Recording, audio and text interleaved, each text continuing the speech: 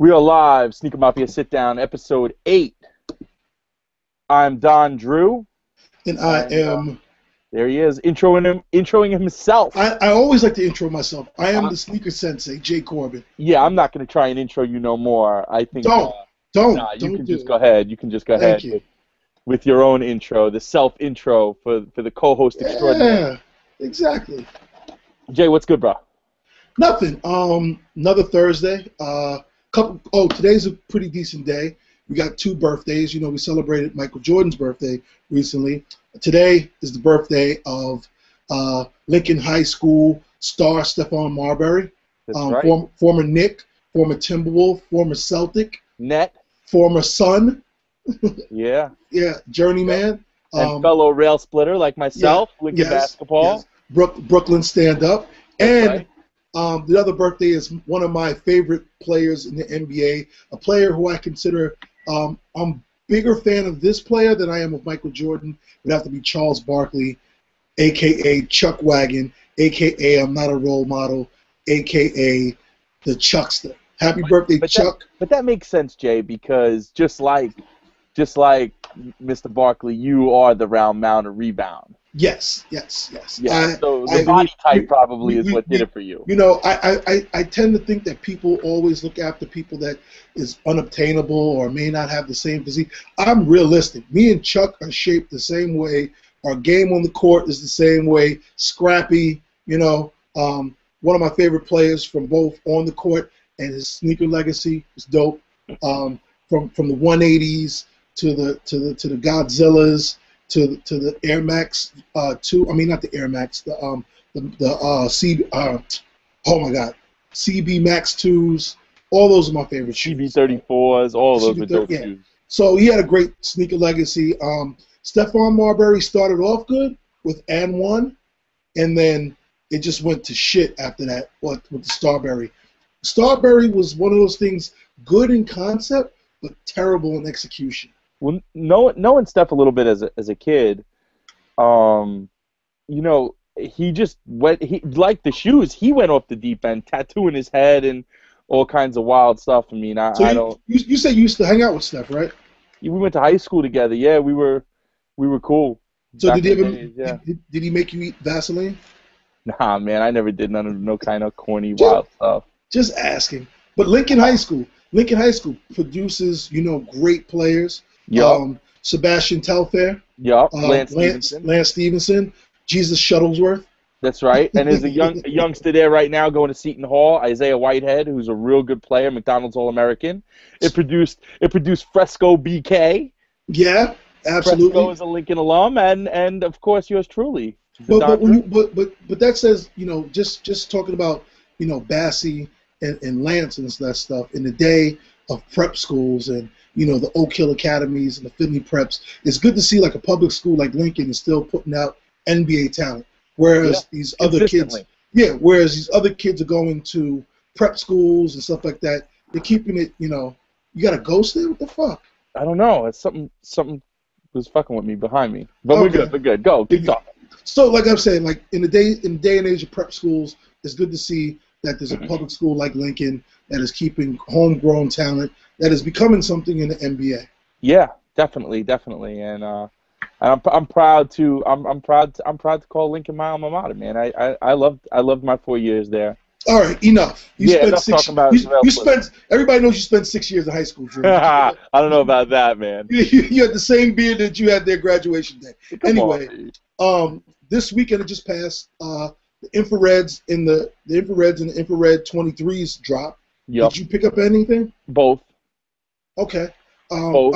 I was unable to get both of them. You know what? I passed on the white and infrareds, and I wanted the infrared 23s, but I was told by my retail connect that they were only available in New Orleans and whatever.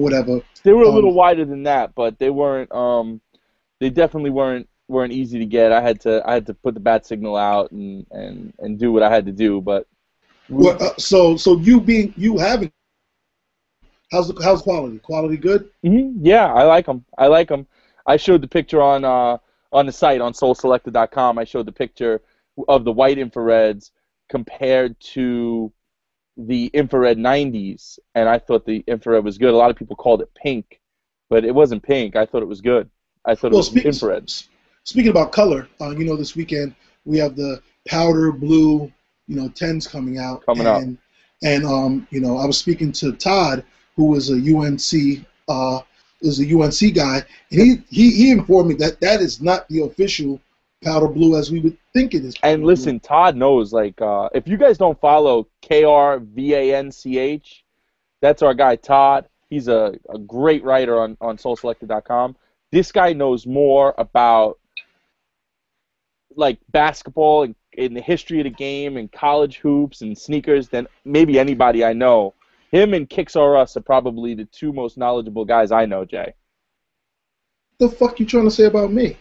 No, I'm not taking away from you. You're on the fucking show, dude. I'm talking okay, about no. Respect me. No, but Todd present company excluded. There you go. Disclaimer. But like he said, and like, I was seeing from early pictures that it's not really a Carolina blue. So guys, if you have those Tar Heel, hookups ready to go with that sneaker, don't play yourself. It's not Carolina blue. Are you getting them, Drew? No, I don't have a single pair of 10s, and I don't plan on having a single pair of 10s. What I am going to try to get this weekend is the Air Max Ice bottom, the red ones. Those are hot. I'm going to try to get those. Yeah, those are hot. The 90s, right? Yeah, the 90s. I really like that shoe. Well put together. Color scheme is dope, and I'm going to see if I can pick up a pair of those. You copying anything this weekend? No, I just grabbed those Penny Air Force Ones from these here from One Ness.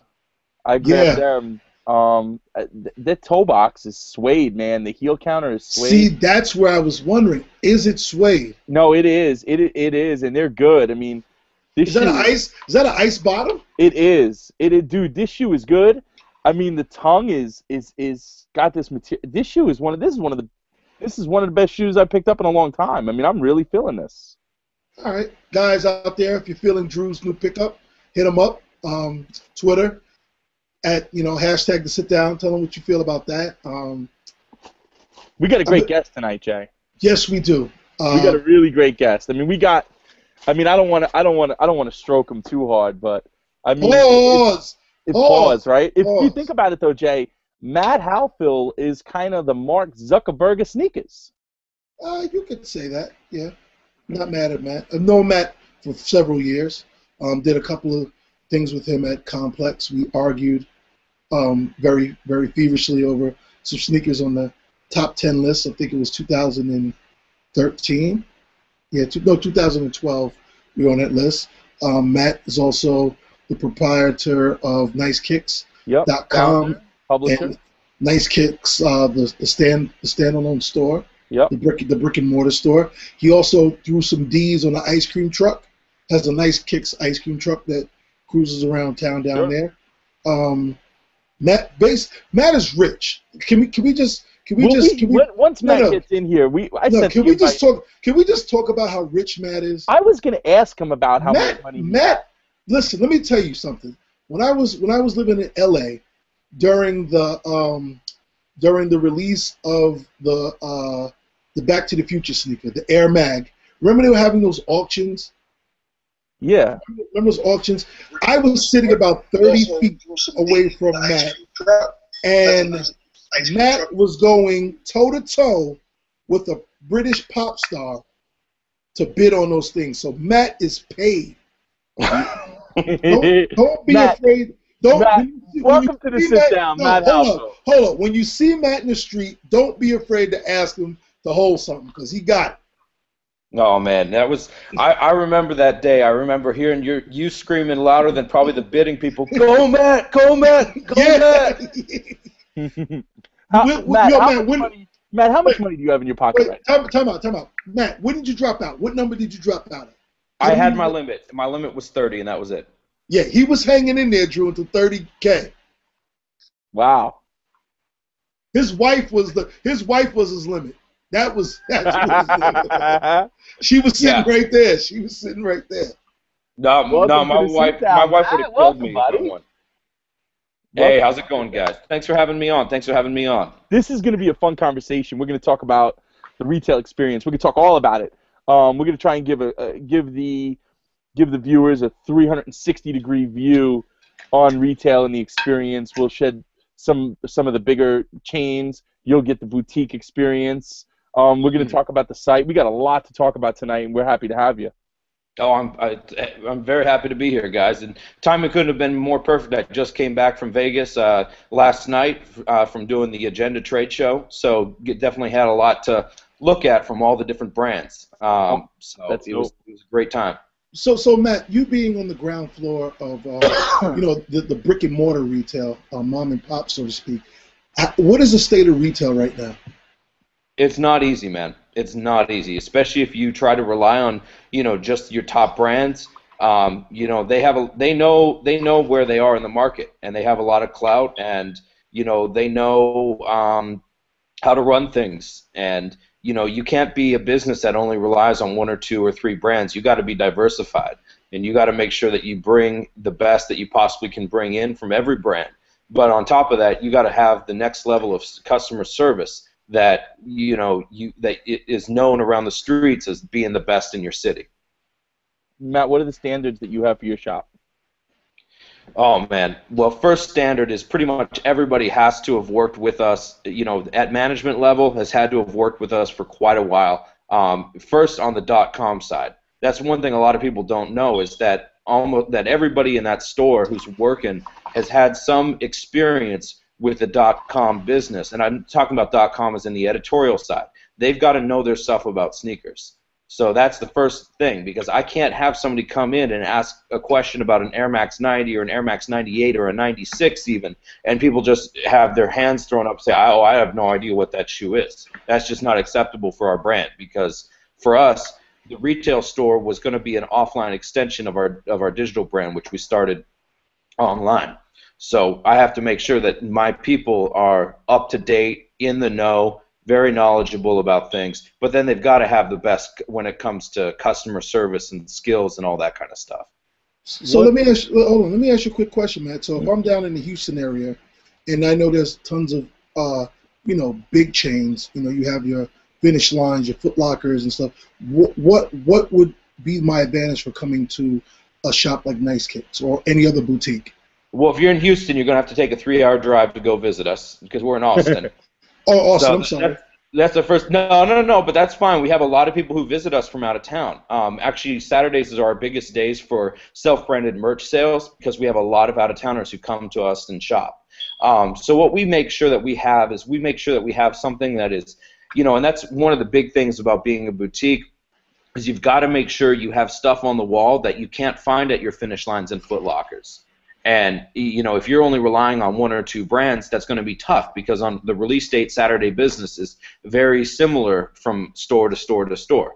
So it's about bringing in those other brands, especially for us. It's in the running section. So having Saucony, Asics, New Balance. We have some other great brands coming in soon, like a Tonic, and even Brooks is doing some bringbacks. So we're just having a nice diversified wall that's a different look and different feel. And then, making sure that the customer satisfaction is there. That people walk in, they're greeted, they feel at home, and they feel like this was worth the trip coming out to you. When what got you into the internet sneaker world? Like, how did you start Nice Kicks, and how did you evolve from the site to the store and the shop? Well, how I first got into sneakers was. My first part in the business was I worked at a shoe store. I worked at a shoe store when I was 16 years old. It was my first job, and I haven't left footwear since. How I got started with Nice Kicks was I had started, I should say internet and sneakers was I started buying closeouts for my company called Athletes World. It's no longer around in Canada, but at the time we were rivaling Foot Locker in terms of sales. So I was buying a lot of stuff that wasn't selling in Canada but was selling well on eBay. So my first big buy was the yellow Shox XTs. I don't know if you guys remember that shoe, the Shox XT, the cross trainer Shock. Sure. So I first bought out all the stock I had in the store, put it on eBay, and I made more money on that than I had made working for a week or so. So then I was like, okay, let me come back, and I bought everything in the district. Then after that, sold that. Then I went back, got everything in the company. So that's really where I first started with internet and sneakers was, from flipping stuff on eBay. So one of the things that, I guess the 800-pound gorilla in the room, and Mhm. a lot of the guys on Twitter have been asking once we announced that we were going to have you on the show, and I'll put it up here on the screen. Why don't you speak a little bit about the history of the site and whether or not, I don't know if you could see that there. Yeah, I can. Um, what was the deal here? Well, the deal there is, unfortunately, like I've signed an agreement. I can't really comment about what I did and didn't do at that time. What you see there is that's definitely what it was. I can confirm that was nicekicks.com. I can speak for I was young. I had a little hustle, and I got a little taste of money, and I kept going with it.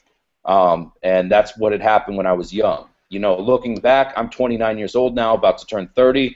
Definitely not the proudest part of my life. And, I got to a point where I looked myself in the mirror and said, what do you really want to do with your life? And that's when I made a change there in April of '06. So and that's where you changed from that to the site we see today?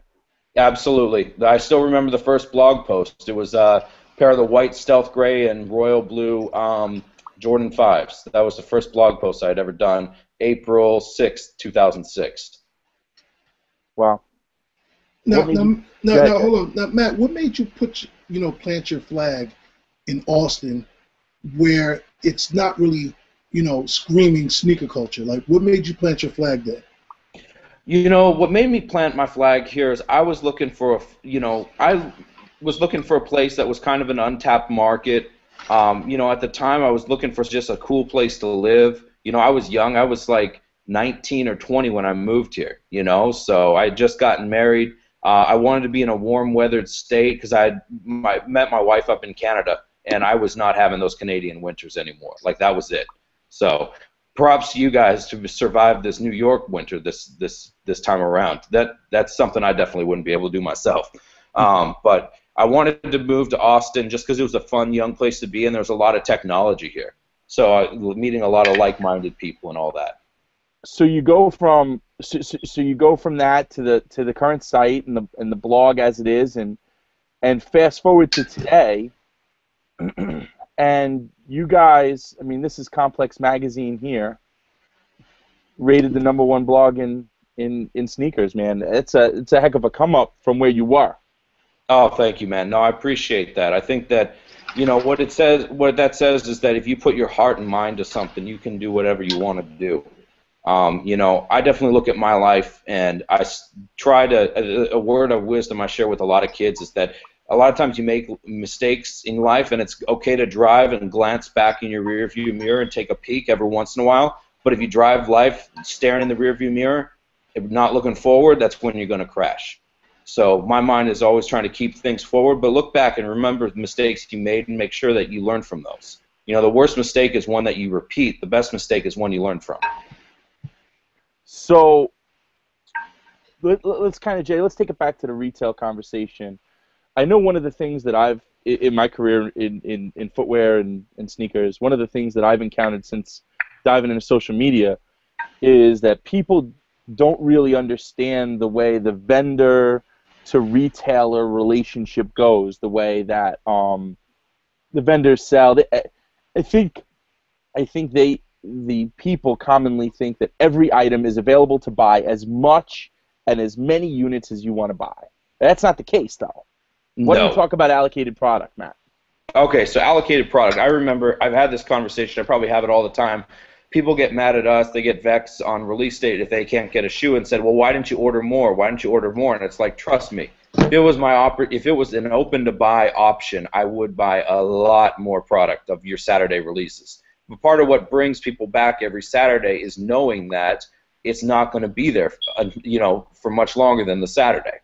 And so the brands really kind of look at your account, they look at who you are, where you are, what kind of volume of business you're doing with inline goods, and that's going to determine your allocated product.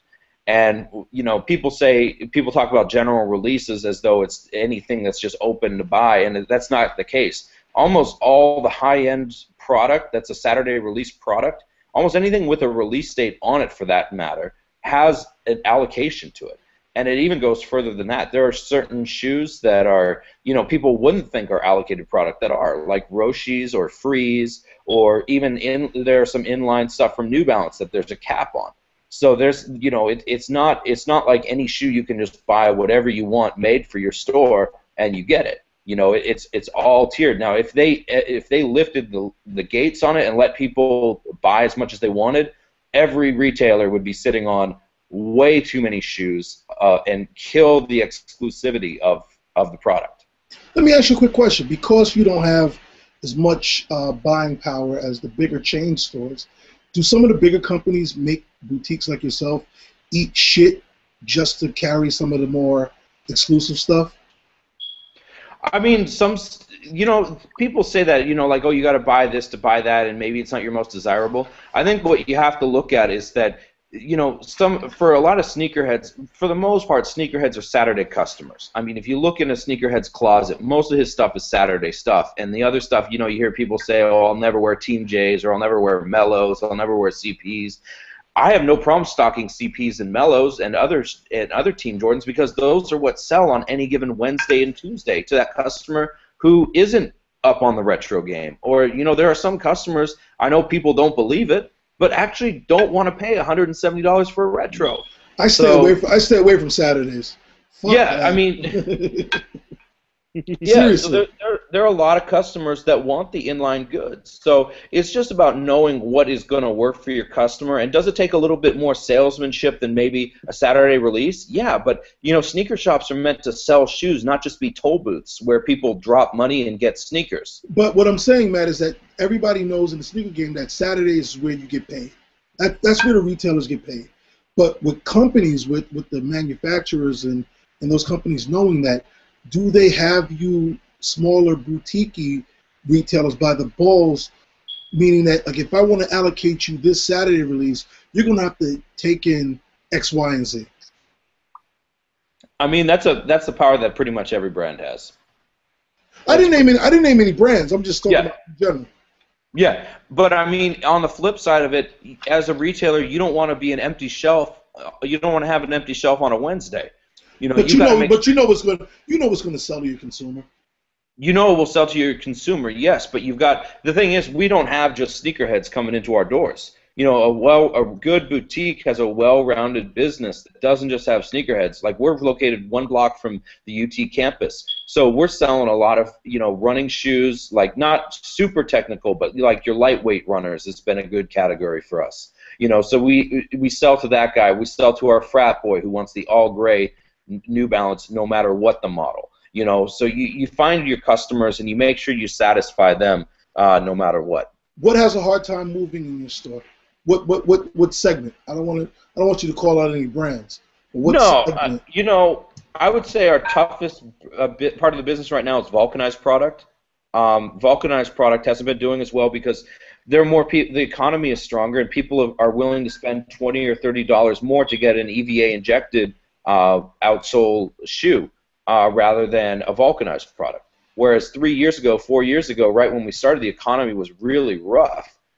We sold a ton of vulcanized product because it was a very good price point. Yeah, but there's several Nike SBs that are vulcanized that are dope, that are crazy. Yeah, but now that Nike SB is more widely distributed, it's not as easy as it once was to sell those products now too. Understood.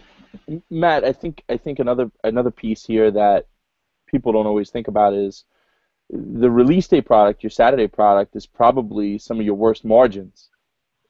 You probably do. Nike, as a brand, probably is one of your worst margins. You probably make a lot more money off some of those other brands. Oh yeah, the other brands definitely kick you back better margins for sure. You get better margins on the other brands.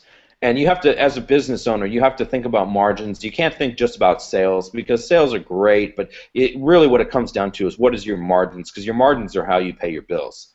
And so, like right now, what Jay's wearing right there, that Grizzlies knitted beanie, that's been a huge carrier for us in this past season. Not yours specifically. I don't want to throw out there that everybody's got what you got, Sensei. But the knitted business has been really big for us. A couple years back, it was snapbacks. So there's a lot of other margin opportunities for margin building with the store, and you have to look at your Saturday release product as this is what brings people in the door, but you got to capitalize and maximize your sales off of those individuals with your margin getters. How do you make the determination when you get with your allocated product how much of that allotment goes to the web versus the shop? The way we do it is that unless we get like a huge amount of product, to where we can satisfy both cravings, what we usually do is it sells to the locals first, and whatever is left over at noon goes online. So on the flip side of that, conversely, there's not a whole lot of your Saturday product hitting the web because the locals are buying it up. And the main reason for that is we never wanted to make it so that sneakerheads in Austin were at a disadvantage just because we had an online store that has a lot of people from all over the world shop. The brands don't give you additional purchasing leverage because of the web store? Some do, some don't. But some brands consider us to be a one door who has online authorization. They don't consider the store. They don't consider the online store as additional retail doors. Interesting. Now, one thing I always talk about, Matt, and this is like a lost art, and that's retail relationships. Having that relationship with your local retailer, and it being one of the easiest ways to obtain those Saturday releases. How do you feel about that? Is that a lost art? Does it still exist? Do people take the time to get relationships with retailers? Oh yeah, absolutely. I mean, we've got some of the greatest kids who come in, and adults too, that have built relationships with us from the beginning, and we know them all on first name basis. Like we know everybody who comes in. Our regulars, and we like the guys. Greg, our store manager, is such a great people person. He has so many phone numbers in his phone. When there's a shoe like that might come up in a passing conversation, he'll make sure to give them a call and say, "Hey, guess what just arrived at the store? You want me to get this for you?" That kind of thing. So that's the shit right there. That's the shit. That is what it's about. That's the way that I look at it. Is I had this great conversation with a guy from Walters. I forget, his name is escaping me right now. But what he told me, and Walters, legendary store, been in the game 50-something years. Like they know how to do it. And he mentioned it this way. He's like, you're connected. Your local sneaker shop is like your barber. You have that connection. You build that relationship with him. You trust him on his insights on things, and you never want to get away from going to your same guy. That is your dude. You always want to make sure you take care of him, and he takes care of you, and it's a beautiful two-way street. But I do think that we've got a younger generation coming up that doesn't know that craft yet because they grew up with not knowing anything other than buying online, RSVPs, Twitter bots, and all that kind of stuff. And I think that the younger generation is missing out on that. Matt, I think that's a great point. I mean, I spent years bringing donuts and coffee to everybody on my lines. Right. I was doing that for years, and I love hearing you talk about that stuff. How do you think social media changed the interactions between your shop and your manager and your team and yourself and your customers? Social media is huge because with one tweet, almost anybody you can get in contact with. I mean, before it used to be, because I don't work in the shop that much. I'm usually in the office. We have a headquarters downtown that I work from for the .com and e-com business. But it used to be that back in the day, if that owner wasn't there, the only way you could get in touch would be like to call up, leave a message with a manager, hope the message gets over to the owner, and that kind of thing, and a follow-up. But with Twitter, people can just drop me a quick line, and they can get access to me, or they can get access to one of my managers and get that instant response. And I think, too, the other thing that's great about social media is that people kind of can see that they can see who you're communicating with and who you have relationships with, and they can see how you carry yourself with customers. And I think that's a very valuable thing. I agree. I think that social media does create a certain transparency. I want to ask. Speaking of that, I want to ask you about something. Mhm. Kind of taking it back to the site through social media. I guess the world was kind of exposed maybe a couple months ago to uh, interaction you had with Nightwing Uh-huh. regarding the kicks on court stuff. I Yes. was just as we were getting you on the show, I was kind of reading through some of it. I'm going to put some of it up here. You had that press release, the Yeah. infamous Matt Halfhill size 11 Yes, press yes, release. yes. By the way, So that, that was genius. That's how I want to sign my name. I yeah. loved it. Yeah, that's how I sign all my emails. So I figure, you know what, if I'm signing this kind of thing, why not make it any different? And there it is right there, Matt Halfhill, size 11. So talk a little bit um, about that and what happened with Nightwing. Well, I mean, to me, what happened was, if my recollection of it is, all of a sudden I was getting railroaded for doing something. I saw a YouTube video where someone said that we were going after him, that we had filed a cease and desist, and all this. I'm like, yo, what is everybody going crazy about? We filed for a trademark, but we took absolutely no action. We had done absolutely nothing at all. We filed for a trademark to protect the name Kicks on Court and its use for its online purposes, which was showcasing amateur and professional athletes and the sneakers that they wear. Nowhere in the trademark application did it claim that we were the first to use that name in commerce. That was done by Slam back in like 1996 or 97. We were only wanting to protect the use of the name as it applies. That's the thing I think a lot of people don't understand about trademarks, is that it's not like somebody can just own the trademark for X and that gives you global coverage over every use of that trademark. You have different classifications and different categories and all kinds of uses that you can use, that you apply for. And we applied for a pretty narrow thing, if you ask me, and it was nothing that impeded upon his business. And frankly, I didn't really, we were completely taken aback that it had blown up into something like that. So that's why we just said, you know what, we're just going to write a press release and put it out there for everybody to understand. Well, I think that everybody, for the most part, people that are in the shoe game, that from the resellers down, always, are self-proclaimed hustlers, and I hustle, I do this, I do that. But some of them should really concentrate on being businessmen, because it's the business sense that not only keeps you in the game but makes you profitable. And I think that people confuse, a business move with, just like the homie handshake, like, you know what I'm saying, like, Right. and And you have to take care of business. I learned that the hard way. I think the other part of it, Jay, and Matt, is that Nightwing's incredibly popular through his YouTube channel and what he Very, does. very. Yeah, and I think that, and he does a great job, by the way. Mhm. And I think that that his popularity and his fans, if you want to call them fans on YouTube, or the people who Right. support his product, I think took your trademark application as a direct shot at his site and his production. But you his know what? right to make a But you know dollar. what? But you know what, Drew? I don't. At the end of the day, and I'm just, like I love Nightwing stuff. At the end of the day, like, people can't misconstrue a business move as like a personal jab. Like, that's a business move.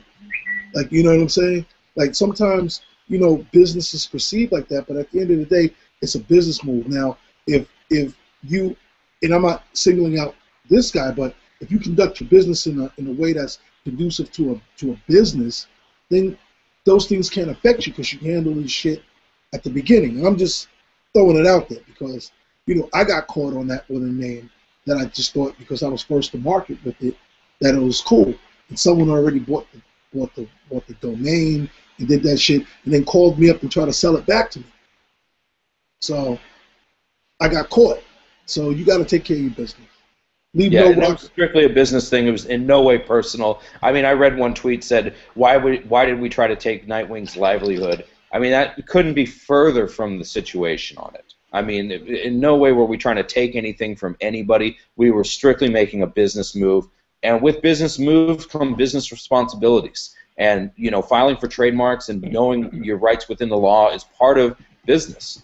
And, I mean, if people knew how much money we had spent on that column, on George flying all over the country interviewing these athletes, I think they would see things through our lens of, okay, you do have to kind of protect what you invested. So Matt, you won the trademark. Yes, it's been granted as far as I know. I think that's it right there. I pulled it off. Man, the internet's a crazy place. You can just get anything. Oh yeah, absolutely. So you won the trademark. So how do you think you're going to use that to go forward?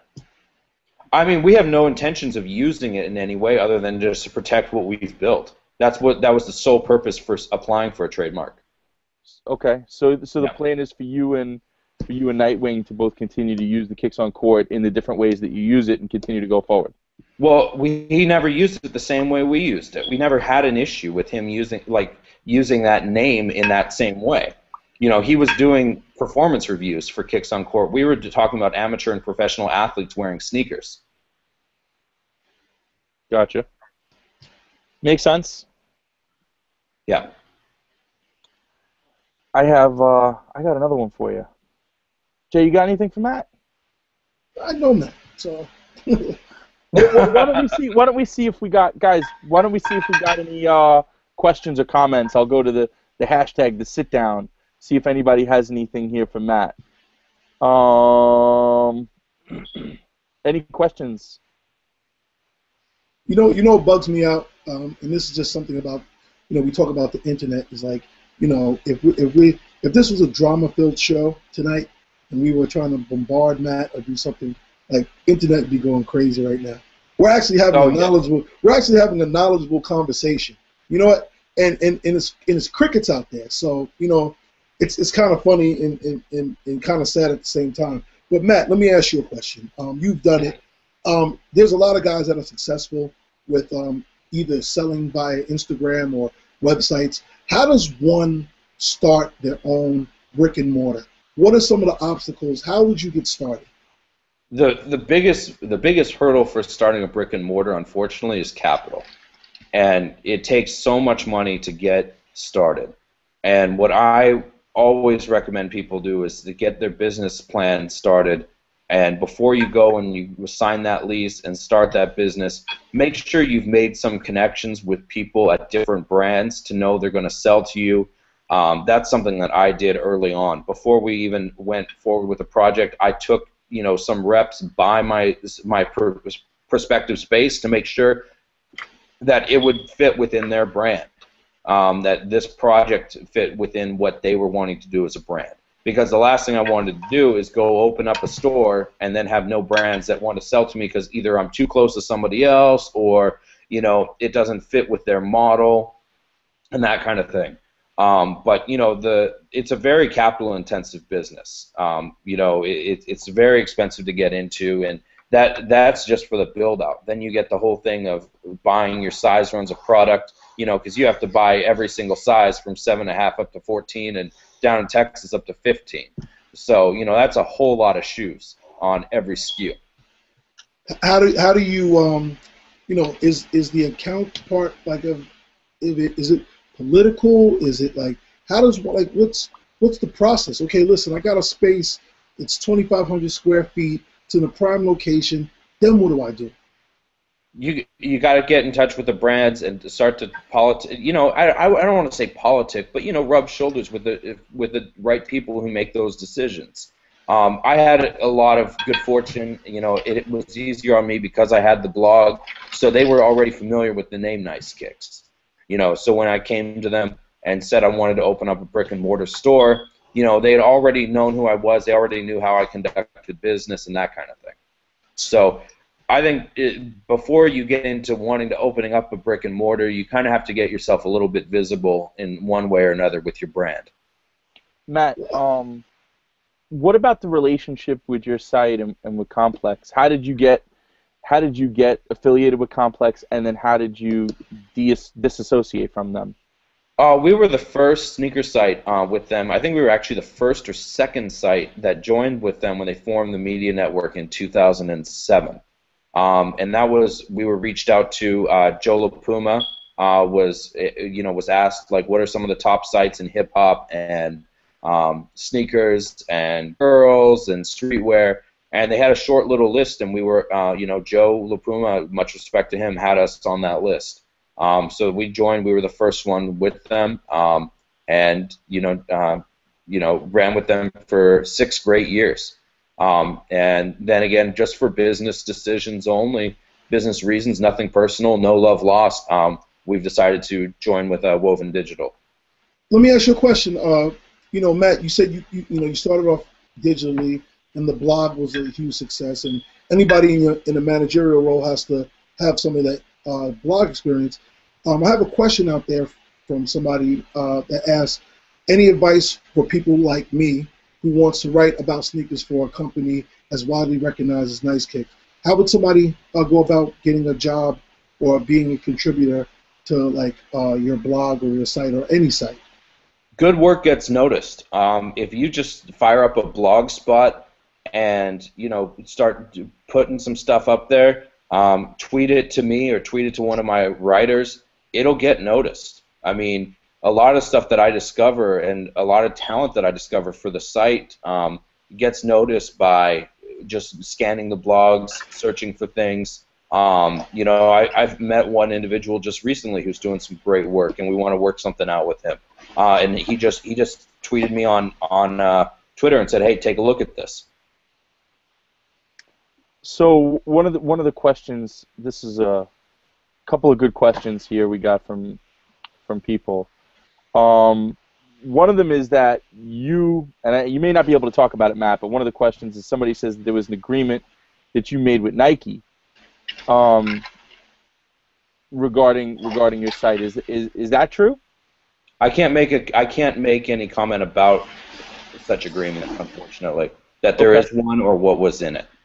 And here's another one. This is a good question. What's your view on the secondary market and on reselling right now? I think we're very much like 2007. This is probably the biggest bubble I've ever seen, and it's going to pop. You've got so many people who are buying shoes with money that they either don't have or borrowed money, and they're trying to flip them. They've got these arbitrary valuations on their products, and at the end of the day, it's gonna, But a lot of the ways the kids are buying the shoes is with the profits that they've made from flipping the product. And the second somebody stops paying $300 for a retro release Jordan, that came out for $160 or $170, well, that's a bunch of money that's taken out of the market for that kid to reinvest into buying shoes to flip. So No, that's good. No, go ahead. Yeah, so I just think it's kind of secondary market, and then you've also got a dangerous situation with a lot of people who were involved in the business that I can't really discuss or are involved with the early release product. So there's the secondary market's very dangerous right now. There's a lot of people, like I just saw a post where people talked about that they had bought a pair of Yeezy 2s and then they bought a pair of Yeezy 2s that they were fortunate enough on Nike's store to get them too. And it was just through very careful inspection that they found a difference between the two.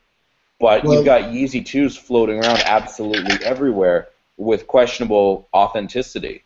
And it's not just Yeezys. Ray Allen 13s were supposedly this super release shoe, but God, I've seen probably more people with those for sale than were ever produced. Right, and the numbers don't match up.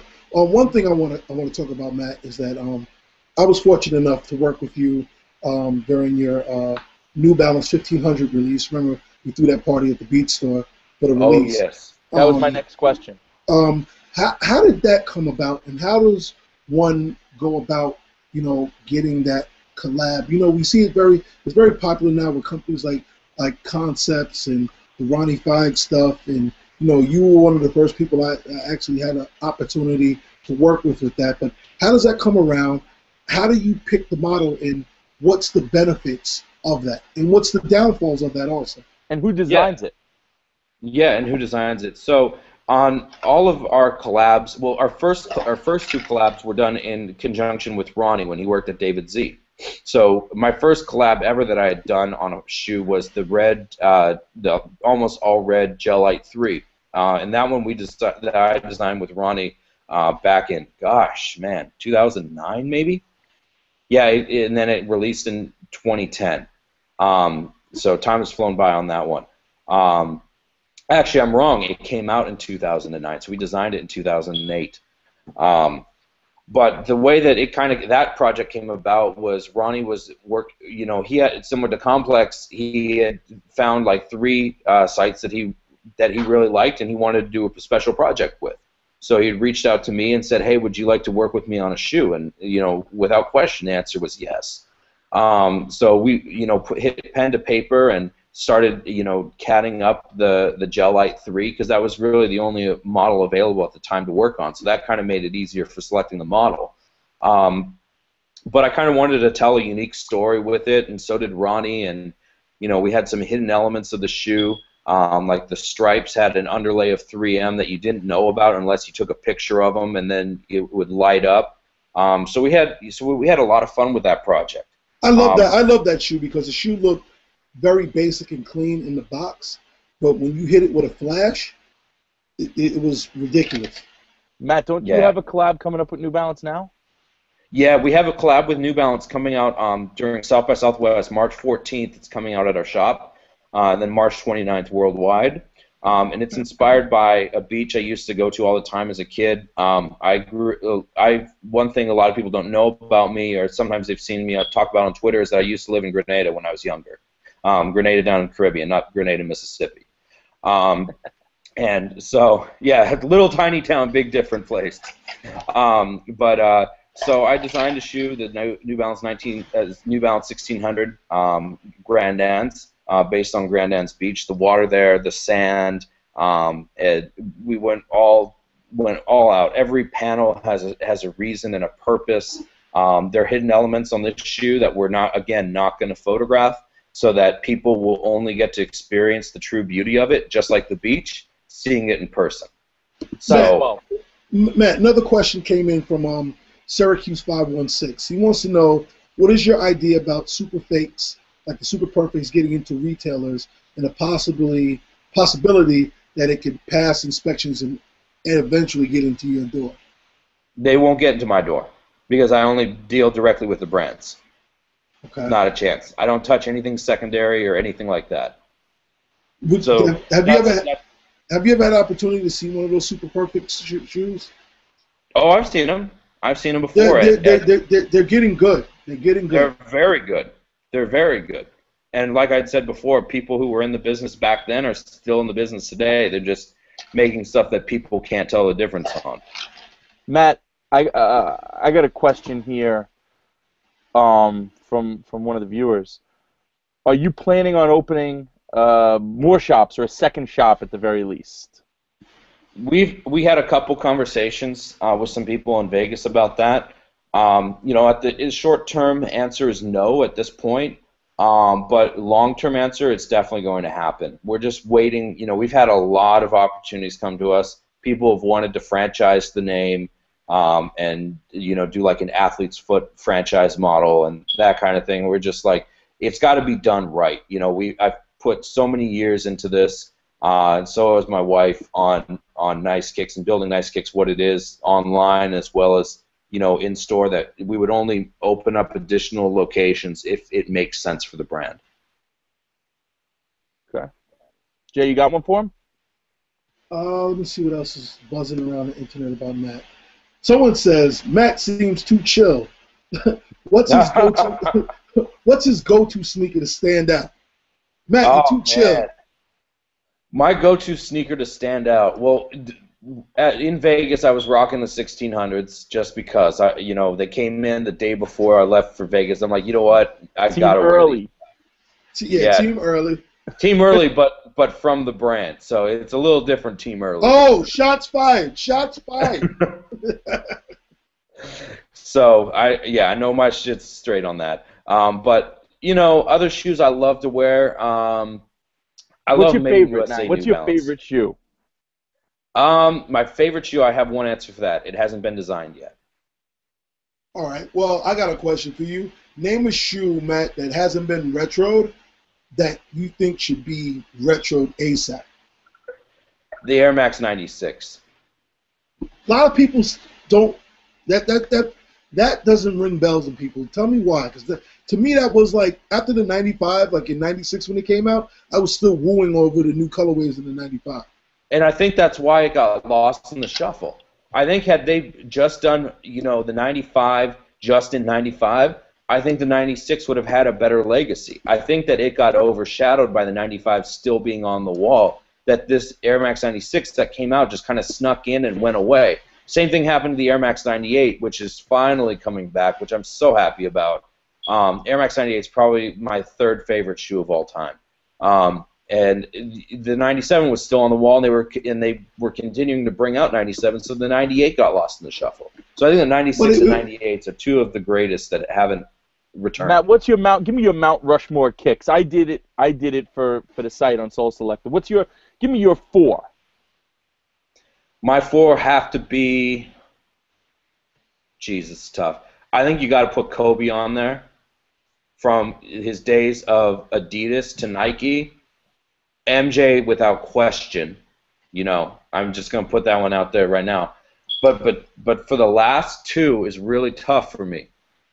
I want to say LeBron as another one, and then the last, I mean, how do you not leave off Penny? But my problem is you guys were talking about it earlier. I love Barkley's and David Robinson's kids. I was going to say Barkley has to go up there.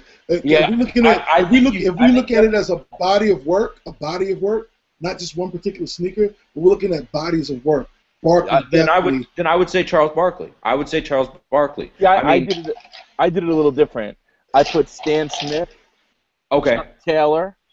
I put Air Force One up there, and I put the Jordan Cement, not the Cement 3, but the Jordan 3 silhouette as those were my 4. Well, you're talking about, and Drew, when you say that, like I would have to take away the Jordan 3 off the Mount Rushmore because I see what the Air Force One stands for.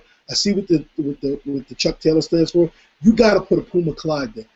That shoe was so revolutionary. First of all, it was a Puma basket, but because of the suede on it, made it it was like the real deal. It revolutionized the signature shoe game. So you have to put it there. Chuck Taylor, people think, but Chuck never played. His things up in the air. He wasn't really a professional basketball player. So it wasn't really the first signature shoe. But Clyde definitely goes in the book of having the first signature shoe. That's fair. Well, actually though, there's a lot of debate on that because Bob Cousy played in the NBA and he had the Bob Cousy All-American by PF Flyers. It came out in the 50s. So I heard about that. Yeah, and it's a debate. You know what I'm saying? It's a debate. But the thing about the Puma Clyde though is the Puma Clyde, that signature shoe, was done to embody who he was on and off the court. Right. I mean, he was the epitome of the word swagger 30 years before the word was being used. Yeah, we're talking about pulling up to the Garden in a Rolls Royce with white wall tires. Yeah, with a full length tires. Yeah, with a full length mink coat, brim and everything. This is before the NBA had dress rules. People were coming in there with sweats, and Clyde was just like the real deal. And when Puma did, they said, well, we have to put an elegant skin on this because this is what Clyde is about. And it was kind of the first time that you saw somebody, design a shoe that was on the court, good, and off the court. And what role that shoe played in the building blocks of hip-hop as far as breakdancing and b-boy culture. That shoe, it just went through the 70s and bled right into the 80s as a b-boy cultural thing, Yes. And then when you look at Puma as a company with Ralph Sampson and those guys, they had a pretty good roster, back in the day. Mm-hmm. Matt, can you show us the New Balance? Do you have it? I don't have it with me. I dropped my pair off at the office. He's lying. It's on his feet. No, it's not on my feet. It's not on my feet. I'm sorry, I don't have it with some me. Some of the guys in the audience are asking if you got something handy you can show us. What do you got good over there? Oh man, well I got something. Halfhill. No man, Actually, hold on. I might have the samples. Let me go look. Give me 2 minutes, okay? Go ahead, go. Me and Jay will chop while he goes. We'll bust down your Mount Rushmore. Yeah. I think Air Force One definitely gets on there. Puma Clyde. Yep. The Chuck Taylor is kind of like a cop out because it was just there when nothing else was there. It's still relevant today, though, Jay. That is a forever acceptable barbecue shoe. Yeah, it's also number one shoe amongst gangbangers in the 80s and 90s. But it is what it is. There was no identity to it. Like, to this day, nobody out there could pick Chuck Taylor out in the lineup. You know what I'm saying? If Chuck Taylor walked by you and smacked you in the face, you wouldn't know who the hell he is. It's true. Who out there knows who Chuck Taylor is? Let me know. Post a picture if you ever seen Chuck Taylor. Let's see what Matt came back with. Okay, so I didn't have the pair that I wore to Vegas. I have another pair that's slightly different from what's going to come out at retail. But you probably won't be able to see it on camera, so I'm not that worried about it. But here it is. Is that suede, Matt? Talk about the fabric. Suede, pigskin suede. The fabrication. On the 1600, the SL2 last. And then here, I'll give you a little preview of the tongue. Hopefully the light will pick it up. But it's reflective, and it's reflective made to show the waves of the water. Any 3M besides the tongue in there? Oh, yeah, the whole shoe. All the underlays are 3M. So where you see mesh, it's actually 3M underneath the mesh. I can see it picking up a little bit. Yep. That's a clean shoe. Me and Drew are going to give you our addresses offline, and thank you very much ahead of time. Yeah, Matt, no doubt, guys. No doubt. I'll definitely get you guys taken care of on that. That's a good looking shoe, man. Thank you, man. And Matt, if you don't follow through with that, the slander on social media is going to be wild. No. Can I tell you something? Matt did follow through. Like he's good at that. He's bad at other things like returning phone calls and texts. Oh, I knew I was going to walk into that. But he's good with delivering sneakers.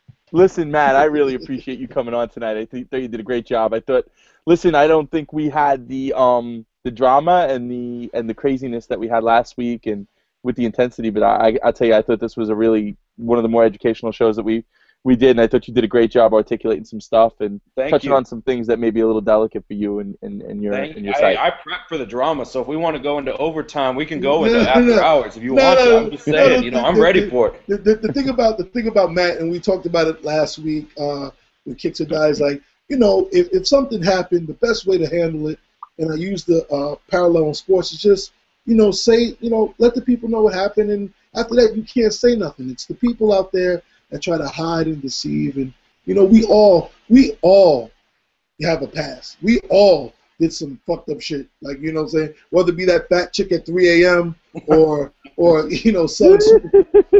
selling super perfects and telling people that they're real. You know what I'm saying? We all did, AJ. We all got our skeletons. But you know what? If you did, just tell them, yeah, fuck that fat girl, and I won't do it again. But, okay. I was living in the moment. But Matt, you're dope. Thank you for coming on. I hope everybody out there got what they wanted from Matt. He addressed everything that you guys put up to us. He did a great job. He did a great job. Did it like a true professional. What else? He's on the hook for me and Drew on those New Balance. We know that. And everybody that's watching this that is in the business world, it is now appropriate to add your shoe size to the auto signature on your email. Right. Oh, Matt, someone just hit me on Twitter and said that they're in Austin on business. What is your address? Because they want give it out, Matt. Give out the site. 2815 Guadalupe Street. In Austin, Texas. Yes, in Austin, Texas. And for anybody who's not already, go check out nicekicks.com. And go check out the site and see what Matt and his team are doing, and shopnicekicks.com. And every once in a while they have some good deals on there, 50% off and all this other stuff. So go check them out. And Matt, again, thank you very much for coming on. You've been great. Thank you, guys. Thank you. All right. Appreciate it. Thank you, guys. All Drew, right. another good show, Drew. Yeah, I thought this one was good. I thought, I hope people found value. You know what? There's gonna be some sucker motherfuckers out there gonna be like, oh man, no drama. But softball. yo, Sensei and Don Drew throwing yo, softballs. no, it's about education. Like what we want to do, and our mantra is always to educate and evolve. And with drama, you got to have some pieces that's educational. And I hope people out there can appreciate this. Because next week we got a show for you. We do. We're gonna do the Yeezy show next week, right? We're gonna try. We invited Joe LaPuma. I don't know if he's gonna come on. He says he's got to check his schedule and see if he can make it. Because in my opinion, there's nobody that can do Yeezy justice like Joe. And everybody will get to meet, Soul Selector's very own Jake Pulver, who is Yeezy's #1 fan. We could call him a fanboy. No. Jake will stab you over Kanye. He will. Yeah. He's about that. He's about that life. Yes. Me personally, never love his music. Think he's a musical genius. Don't like the shoe. Never owned a pair. Never will own a pair. Just doesn't have the DNA. No excitement. Doesn't bring back any memories to me. And it's just like. We'll save it for next week, Jay. Yeah. All right. I will. But I will hoop in a pair of Yeezys. And if y'all think I won't, I'll go to a gym and hoop and shovel my car out in a pair of Yeezys. But to put them up on the pedestal that they are right now, nah. So next week we're gonna do the Yeezy effect and kind of touch on the subcultures and the overlap of also, music with sneakers. Also, Drew, the internet's a powerful place. There's a certain person that you and I spoke about that we're trying to get on the Sitdown. Our cuisine. Yeah, we want to get Renee Graziano from Mob Wives, VH1 Mob Wives. We want to get Renee on a Sitdown. Renee, if anybody who knows Renee is watching right now, because we got to take the Sitdown to Dominic's on Arthur Avenue.